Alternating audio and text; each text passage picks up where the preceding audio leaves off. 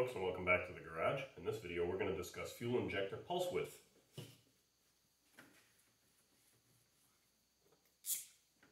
So pulse width is a fancy way of saying the on time in a digital signal.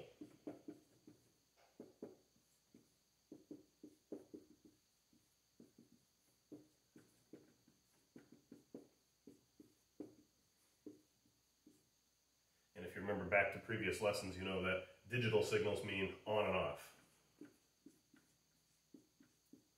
By nature, fuel injectors are turned on and off. They can't really be partially opened or partially closed like a faucet. They're either spraying fuel or they're not.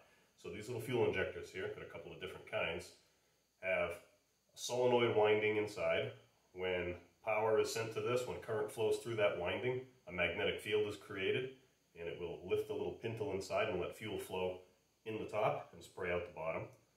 The way that the computer has control over how much fuel the engine gets is by altering this pulse width, or altering the on time of the fuel injector. So a short on pulse is going to deliver obviously less fuel than a longer pulse.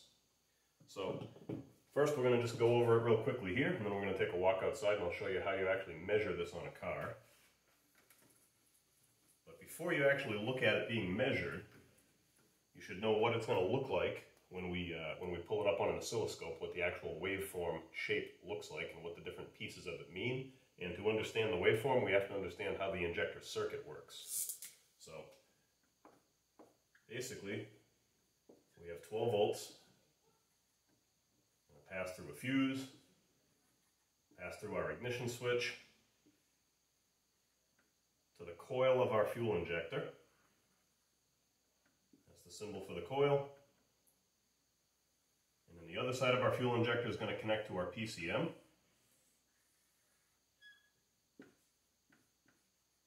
Inside our PCM, there's going to be a transistor known as a driver.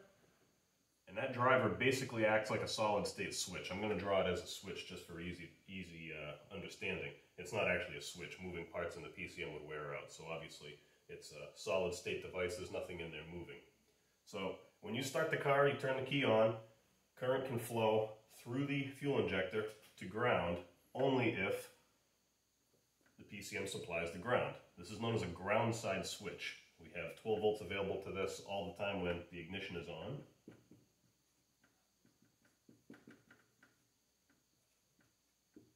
And ground whenever the PCM wants this injector to open and flow fuel. So if we were to take a multimeter and connect here, we would see battery voltage. If we were to measure here, with the engine running, we would actually see a slightly lower than battery voltage reading, because what would actually be happening is this ground would be rapidly turning on and off and on and off, and the multimeter, just a plain digital multimeter, isn't fast enough to respond to that changing voltage, so it's going to show kind of like an average. So the correct tool to use for this is an oscilloscope or a graphing meter. If we were to take our oscilloscope and hook it up, we would connect the negative lead of our oscilloscope to ground, and we would connect the positive lead of our oscilloscope to the ground side of the injector. And what that's going to do is it's going to show us 12 volts when the injector is off, because there is no ground. And as we learned with basic electricity, there'll be voltage available up to and open. It's going to show us 0 volts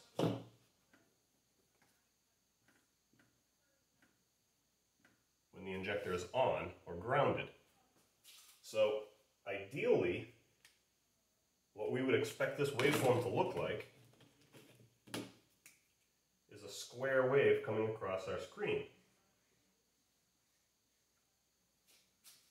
And basically every time that wave would be high, that would be off.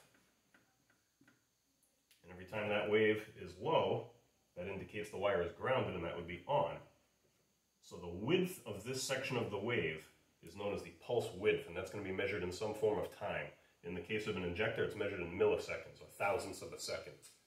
So the reality of an injector waveform is it's going to look a little bit different.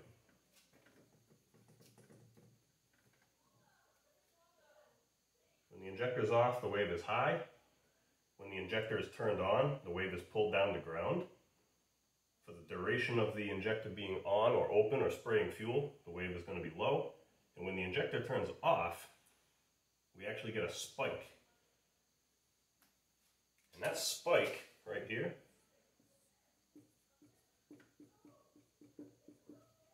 is a result of the magnetic field inside this injector winding collapsing. So it's the same thing that we learned about during ignition systems. It's caused by self-induction, where the magnetic field around a coil collapses upon itself and induces voltage back in itself.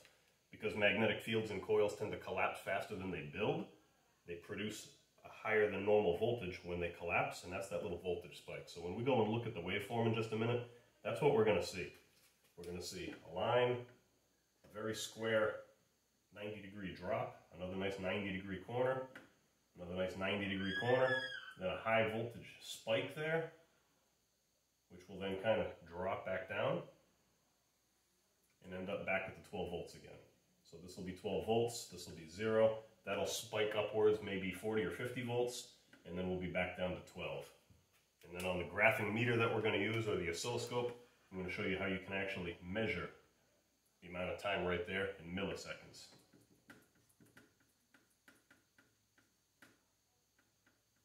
So this right here is the on time, or the pulse width.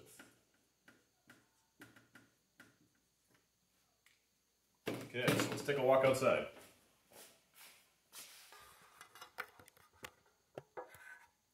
Free my camera from the ladder that I use as a tripod.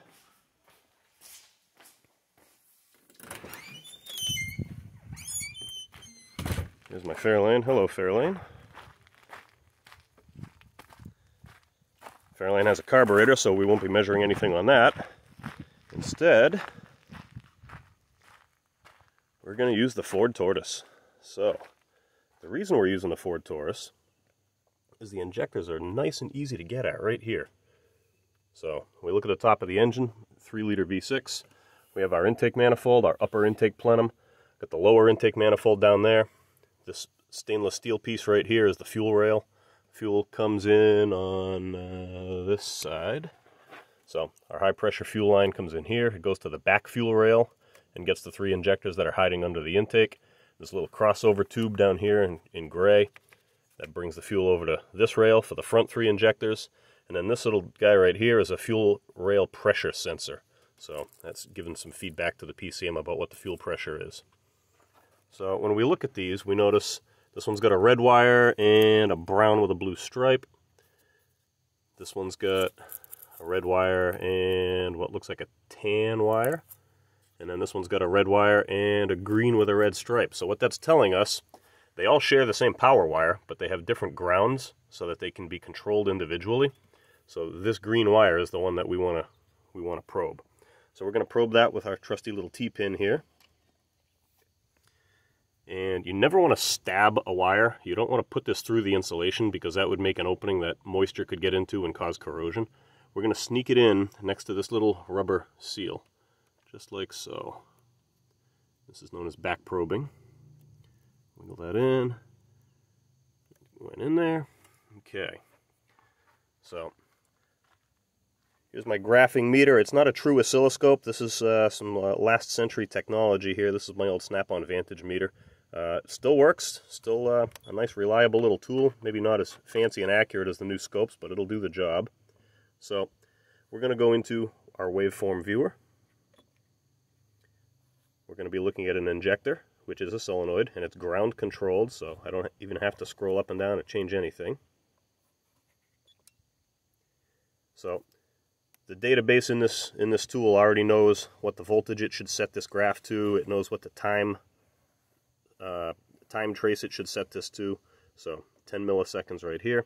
The jacks we're going to be using up here are going to be channel 1 and common. So I'm going to try to grab my meter leads that I have hanging up here on the hood. Okay, black's going to go into common. And the other end is going to go over here to battery ground, the only known good ground. Okay, my red lead is going to get plugged in here. and the other end is going to get clipped to this T-pin. Now we have to make sure that this can't fall off or short to things. If this shorted to ground, it would basically hold the injector open non-stop and would be flooding that cylinder. And if it shorted to power, that power would be trying to use the driver and the PCM as a path to ground, and we would probably burn the driver and the PCM, and that would be an expensive mistake. So you got to be cautious with that. This seems pretty secure. I'll leave my meter propped right there, and we're going to start the car up.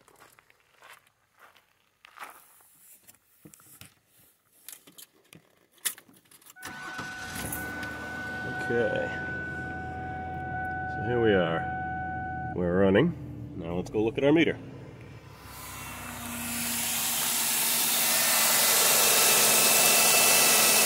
And that is a beautiful injector waveform. That's exactly what it should look like. So, this portion along the bottom is the on time. This spike is when it turns off, and it's off until the next time that injector fires, which we can't see happen within a 10 millisecond sweep. So, if I use my little scroll wheel here to navigate down over to that sweep, if I put more time on the screen, it makes the wave appear smaller, so that's not good for looking at detail. But if I want to see the next occurrence, the next time that injector's firing, I can keep adding time. There it is. So, just another thing, this is live. These are changing ever so slightly every time. This is not one firing of the injector. It's the first one that the tool is capturing. That little plus symbol right there is known as a trigger. And that trigger is set to basically show the waveform or display the wave on the screen, starting right here on the screen every time it passes through that voltage level. Now, if I reach up to the throttle body, this is an old car and has drive-by cable. If I rev the engine up a little bit, as I increase the RPM, you're going to notice those waves become closer together. Because at a higher RPM, the injector needs to fire more often.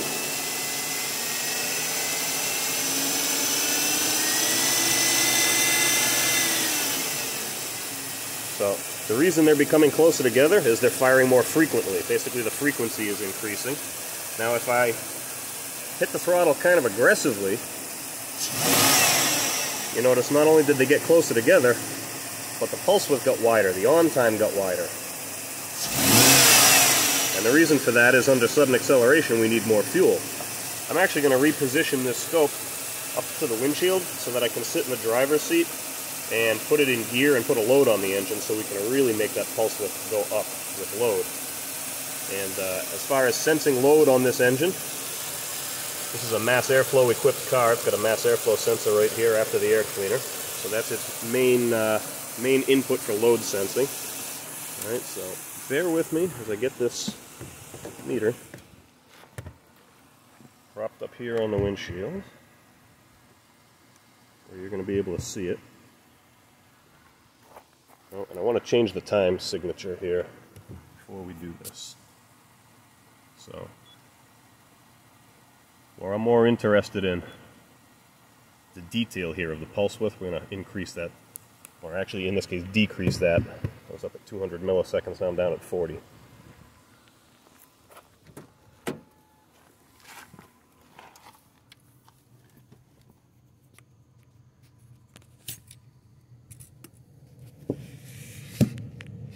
Alright, so that's up by the windshield. I'm going to put this thing in gear.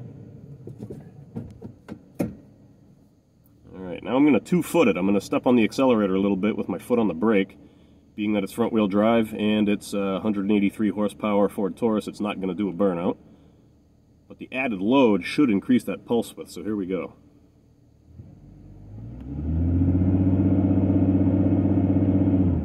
And it did. You might notice on sudden decel, when I let my foot off the throttle, that waveform actually, it kind of closes up. It has less pulse width real quick there. So I'm going to put this back in park. I'm going to come back out here.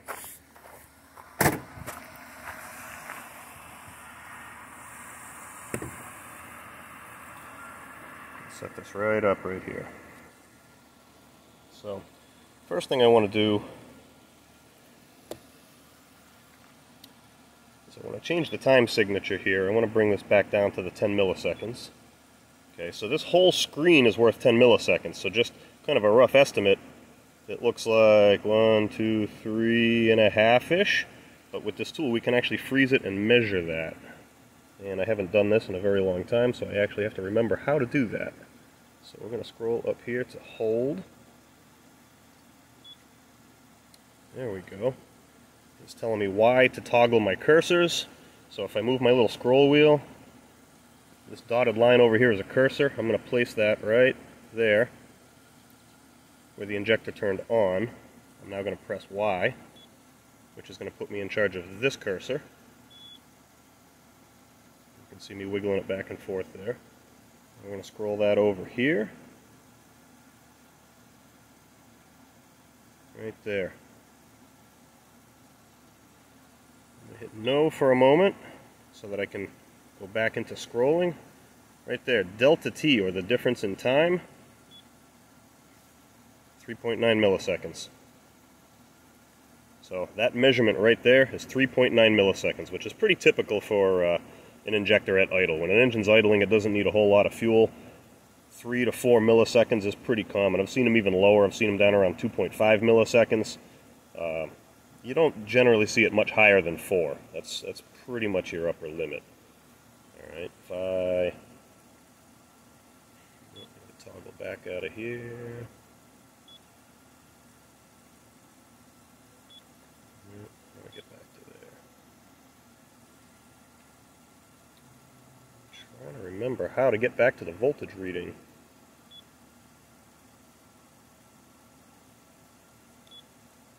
There we go. Turn it off at delta T, and now we see the voltages. So this cursor, where it grounded the wave, we can see it's at 0 volts, and we know that 0 volts is on.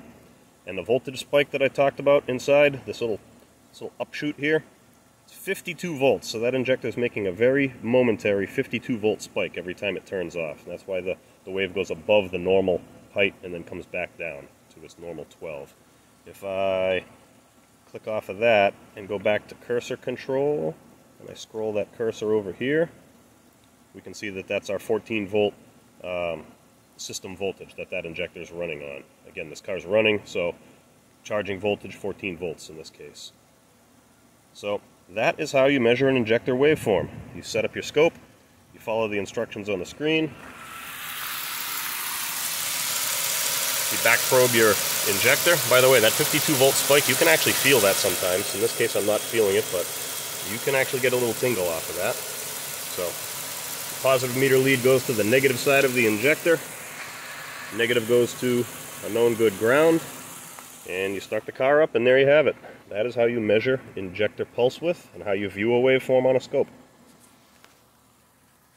So hopefully you can see me in this shot, because I can't see the other side of the phone, but that's it. That's how you do injector pulse width, and this concludes this video. I hope you enjoyed it. Hope you learned something from it.